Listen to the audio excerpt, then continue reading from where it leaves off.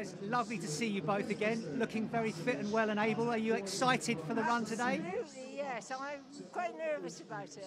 Why is that? Oh, we just get nervous sometimes. Sometimes, yeah. And John, you're not running this year. No, I picked up a lung infection in December and I couldn't throw it off.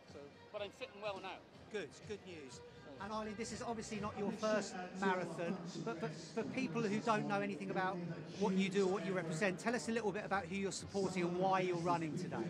I'm running because John's sister had Parkinson's, and so we've been supporting the charity now for the last 4 or 5 years. And we've raised a few £1,000, yeah. Fantastic. Yeah. And it's fair to say you're one of the more mature runners today. Yes.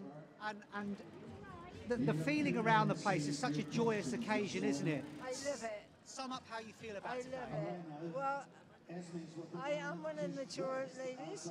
I'm 80 years of age, and I hope to continue running for a lot longer. But I do like to see the younger ones flashing past me. I'm quite happy about that. But every year I get a bit slower, but I try to maintain it, and yeah, I'm still going for it. I did the London Marathon last year again, and I came first in my age group in the London Marathon, so I was really pleased about that. And she's not going to tell you, but it was the World Championships as well, so Eileen's #1 in the world for over 80s. So I got a really flashy medal and medallion and everything, all gold. Yeah, that is absolutely fantastic. Yeah, Congratulations, that's brilliant. Yeah. And John, what's it going to be like for you today then, watching from the sidelines? Because, well, what I'm doing, I'm going walking in the opposite direction and coming back 2 hours later, wait over the finishing line to see her. Wonderful. So we'll see you both at the finish line. Absolutely, yes. What are you hoping for time-wise today then? You've got a 2:40.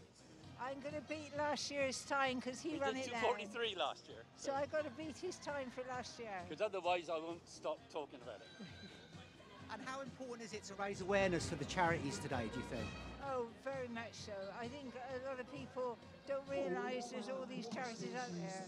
And it's really interesting, some of the charities, and you think, oh, that's a really good cause. Yeah, absolutely. Because I also think that nearly everybody knows someone, not perhaps family, but they all seem to know someone that's had Parkinson or is having Parkinson. Yeah.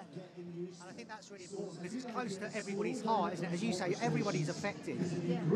And to be able to showcase this and raise money for such a great cause, it must be wonderful for you both to do this. Last year you were surprised that we've been married 58 years. It's 59 now. I'm not telling anyone 60 because that might cost a few bob. So. Well, look, best of luck today. Shame you're not running, but I know you're going to be supporting. And Eileen, very best of luck. We'll see you at the finish line. Okay, look forward to it. Thank you. Good luck and thank you.